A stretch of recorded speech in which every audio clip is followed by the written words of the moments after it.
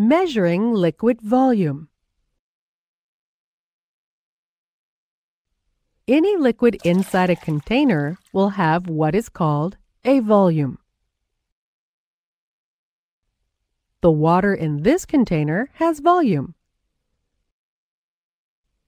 And the water in this container also has volume. What is volume exactly? Let's focus on this bottle over here. Volume refers to the amount of space taken up by the liquid. But how do we measure volume? For example, what is the volume of the water in this container? We use a standard unit for measuring volume called the liter.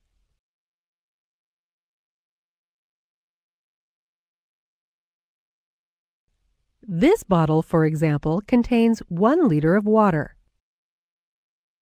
And this bottle contains 1 liter of milk. And this one has 1 liter of juice. As you can see, these bottles look different, but they all contain the same volume of liquid, which is 1 liter.